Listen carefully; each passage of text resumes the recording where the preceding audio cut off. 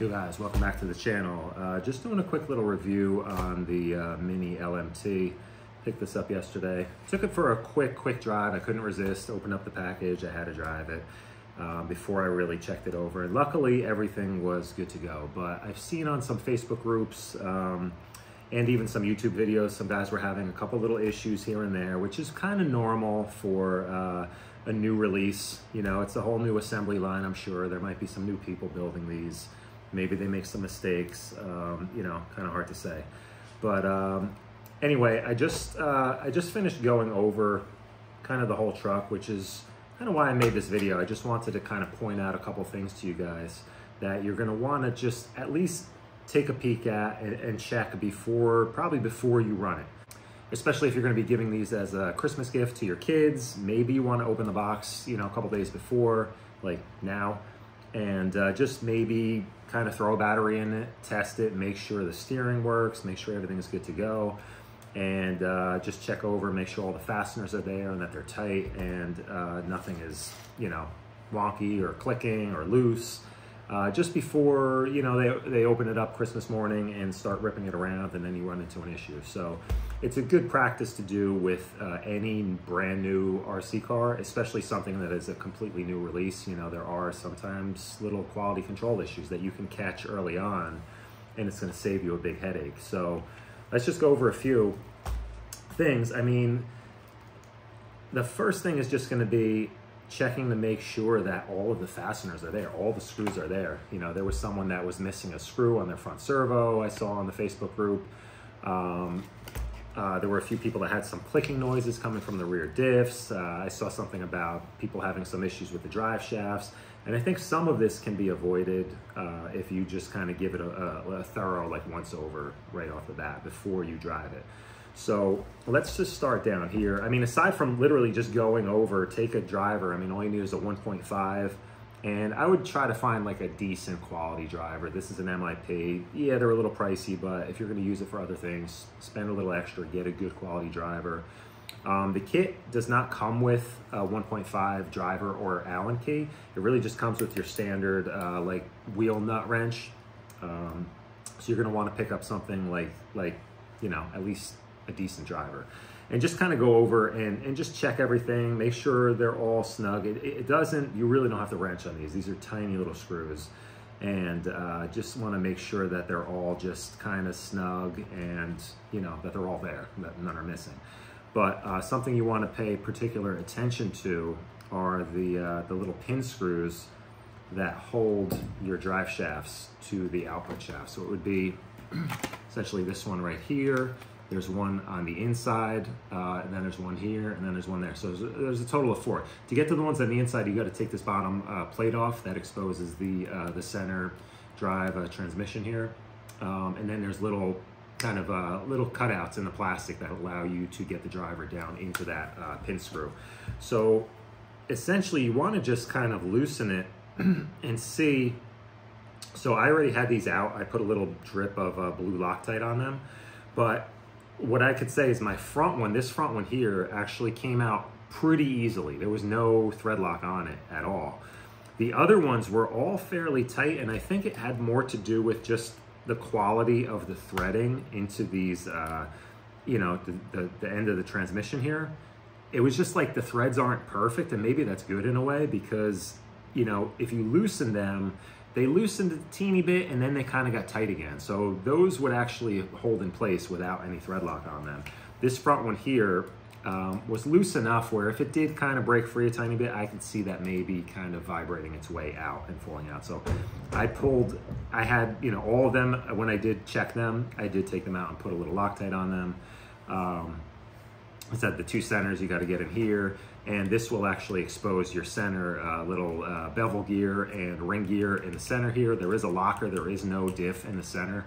And you could just double check that, make sure that that gear in there is greased. There was a good amount of grease on it, like kind of more surrounding it, so I just kind of spread it back onto the teeth of the gear there. I did actually pull apart the entire rear axle. I removed it from the truck. I pulled out the diff, and I went ahead and re-greased it with some 5000 diff grease. And it definitely feels smoother. If you want to have a little bit more of a locked up action on the rear, you want to go way heavier than this. You probably want to go with a much thicker grease. I don't think it's really going to stay in there no matter what you do. I think it's just always going to be an open diff, but I just wanted to check more over for the shimming and just make sure, because there were one or two posts I saw where people already had a clicking diff in the rear, which means that that ring and pinion gear is not meshing properly. So I did find that there is a little shim on the outside here, right on the pinion shaft, in between the pinion shaft and the drive shaft here. And then there was a little shim between the bearing on the and the diff on the ring gear side internally. So I'm going to take a peek at the exploded diagram, parts diagram, and make sure that it shows them, and make sure it doesn't show two shims. Sometimes it doesn't show any shims, and it's more of like an assembly kind of decision at the time. So I'm curious to see, and I think I'll post that up in the video. All right, just to confirm, here's the exploded view. It does not show any shims in the front or the rear. My diffs, what I would recommend if you don't want to go through the it's fairly involved. You got to pull apart like every screw on this rear axle. I don't know, there was probably like 20 little screws that you got to pull apart. You got to take apart the entire thing to get to it. What I would recommend is just, you know, hold your wheels and just try to rotate your drive shaft back and forth. There should not be excessive play. There should be the tiniest little bit of play back and forth. If you're getting a lot, you know, you could even hold the drive shaft and try to move the wheels. You got to move them both at the same time. If you're getting any more than that, there might be an issue. I'm thinking maybe the people who had issues, maybe one of those shims is missing. I'm not sure. They would have to take it apart and see. But I wouldn't be surprised. It's the tiniest, thinnest little washer. It's a possibility. But mine seems like it's fine. Like I said, I drove it briefly and I had no issues. And I did pull it apart and I verified there is a shim here, there's a shim there. I even tried messing around and adding a little bit thicker spacer, and it just didn't work out. You really would have to have like extremely thin little shims to make this work. So I think mine is actually good to go. And other than that, it's a little tricky to work on in that it really is just teeny tiny little screws, 1.5 driver.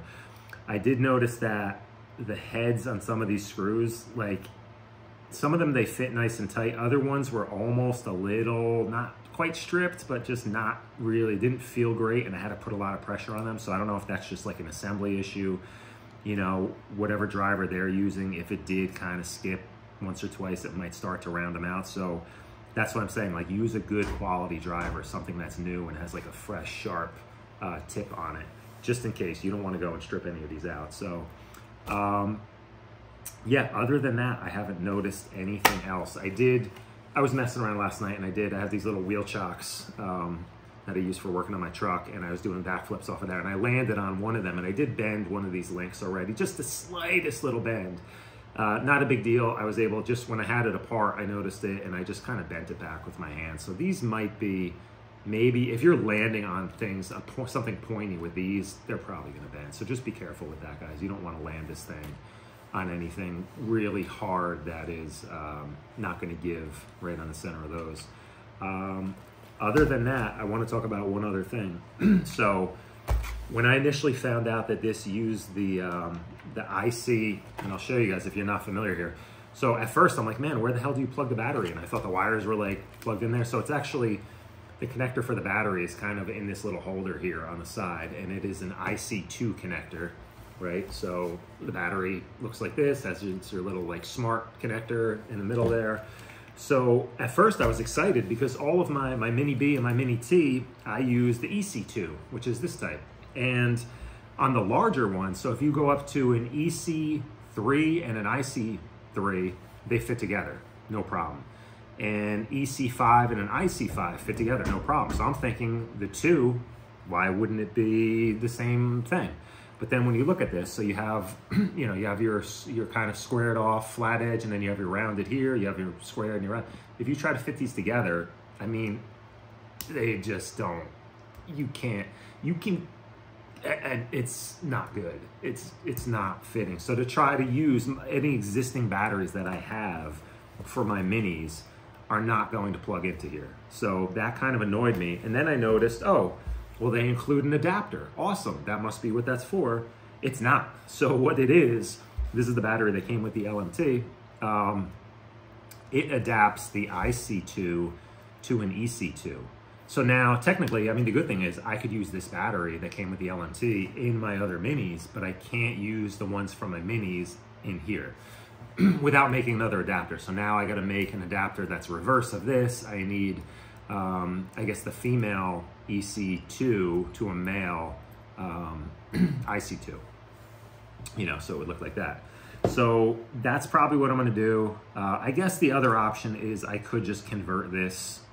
That might be the simpler thing because I have EC2 connectors. I could just cut these wires, convert this over to an EC2, and this way everything works. And then this battery, I will just use this adapter and run it as an EC2. The other annoying part is that if you have other batteries that use, like perfect example, this battery has the balance lead, and I could charge this off of any of my normal chargers that I use for my bigger cars. No balance lead on here. So I think there is, I gotta look into it. I think there is an adapter for these where you can, because technically that is the balance lead. So I think there is an adapter. It would be something like this that, you know, whatever it converts it into would also include a separate balance lead like that you can plug into a regular charger. Because the charger that comes with this, it's a little USB charger. I don't really know how long it takes. I'd have to run this thing fully down and then fully charge it and time it and see, but I'm assuming it's a pretty slow charger. It's a tiny little USB charger. So, but anyway, so that was like a minor kind of annoyance. It's like you get into all these like battery connector issues in a way, you know, it's like you just want to settle on one thing and keep all of your vehicles the same, but not a huge deal. I may end up changing out this ESC anyway. I may go with like a Hobby Wing brushed ESC, see if I can get a little more punch out of it, or I may even do a brushless setup on here. But overall, guys, I gotta say that my particular truck here, I didn't really notice anything in terms of quality control issues. Like I said, the shims were in the rear. I assume the front, being that it really almost has even less play than the rear, I assume that that's all right. I don't know, at some point I might take it apart just to double check. There was not a lot of grease on the rear diff at all. That would be my one thing I could say. So that if you did want to just pull it apart, especially if you want to kind of get a little more, you know, locked up rear action, you could go with a thicker grease, but I just don't know how much longer it's going to stay in there. It's just gonna fling off in my opinion. So, but there really wasn't a lot of grease. I'm glad I took it apart just to get it greased up. It definitely feels a lot smoother. And it did kind of cut back on the diff action here a little bit. It does feel like it has a little more resistance. So I think it's gonna drive a little bit nicer. But that's it, guys. I have not found any other issues. Just some other tips, just be aware. If you're not familiar with any of the Spectrum controllers, a lot of them do have a 50, 75, 100 throttle setting. So if you get this out of the box, I think mine came at 100, but if it just seems like it's really slow, just make a note that you could flip this over to 100%. So that would limit your throttle. And then also make sure that the SR knob here, crank it all the way up. That's your steering rate. Mine was set really low and I wasn't getting full steering, so just make sure, turn that all the way up to the, and then just keep an eye. Make sure you're not oversteering one direction or the other. Make sure your servo saver on the front here is centered properly. So just keep an eye on that, and then just adjust your trim and should be good to go. So that's it, guys. If you want to see my rebuild of the rear axle and more detail on adding grease to the rear diff, I'm gonna post that up in a different video because I filmed it earlier today and it ended up being like a really long, like I had an hour worth of video, and I was gonna do this all as in one shot, but it was just way too long. I know nobody would watch all of that. So if you are interested in a deep dive into the rear axle, which would be the same as the front axle, yeah, check out the other video. I'll try to post it up right after this one. So if you guys are interested, or if you suspect an issue and you want to pull it apart and you're unsure, check that out. Yeah, other than that, I'm pretty impressed with this. It's a really cool little rig. It is so identical to the full size. I don't have my full size LMT anymore. I kind of regret selling it. It was a lot of fun. But this, I think I'm gonna actually get more use out of, especially now that it's winter and I could run this thing indoors. And a few of my buddies got them too, so it's gonna be a lot of fun. yeah, other than that, good to go. So yeah, stay tuned for some more videos with this. I may do a brushless conversion. I don't know. I have one sitting in a Teton right over there that I think would be perfect for this. So let me know in the comments if you want to see a brushless conversion done on this. I could do it. The thing I'm afraid of is it's going to be crazy fast. I know the Teton with the Hobby Wing brushless setup in there is really crazy fast. And I don't know. I don't want to just break this thing this quick. I don't know what parts are available for these. I have a feeling that the brushless kit I have is going to be a little bit like insane on this truck. It could be fun. You know, it's definitely going to be fun, but I want to make sure that maybe I have some backup parts first. But yeah, let me know if you guys want to see that. Maybe I would do it just for a video, test it, do a little speed run with it, stock, and then with the brushless, and just see the difference and see how crazy it is. But the other issue is it's really cold out here. It was like 30 degrees here today. And if I run this outside, I just know that this plastic is going to be super brittle. So definitely, I've broken so many RC cars in the cold weather that I feel like I've learned my lesson, but I probably haven't. I'll probably continue doing it because it's fun and you get bored in the winter. So anyway, guys, yeah, if you want, check out the other video on the axle rebuild. Yeah, if there's anything else you want me to kind of check out, if you're waiting to get yours and you're curious about something, drop it in the comments. And if I get enough questions about anything in particular, I will do another quick video. So thanks, guys. If you like these type of videos and you want to see more on this or any of the other cars in the background or over there, there's a bunch, subscribe and hit the like button. I appreciate it. Later, guys. Hey guys, so also another quick little tip. If you want to know how guys are doing, kind of like nose wheelies, like almost like just going from forward immediately into reverse and kind of doing a little nose wheelie in reverse. I forget if it's called like a moonwalk in monster truck world. These jumpers right here on the ESC receiver combo, the one in the front is whether you're running a LiPo or a nickel metal battery, so that should be in the rightmost position, which it comes set up like that. This jumper right here in the right position is, you'll see right here, forward reverse brake, which is like your standard RC setup. If you move it, if you pull this out, move it to the left position, put it back in, and there, you know, you can see there's 3 pins in here. You're basically jumping out the 2 right pins or the 2 left pins. If you move this top one to the left, put it back down on the 2 left pins, you get forward reverse.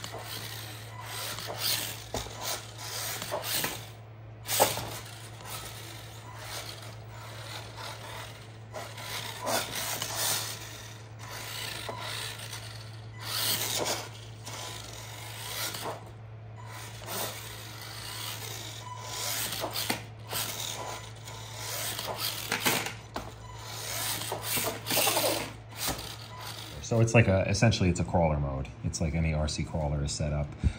So way cool for doing tricks. So that's just another little tip. Oh, and also while I'm here, I'll show you guys. I did actually convert this over. Let me show you here. I converted this over to, can't really see in there, an EC2 connector. So I just soldered on an EC2. I filed it down a little bit and it fit into the stock holder here. That's it, guys.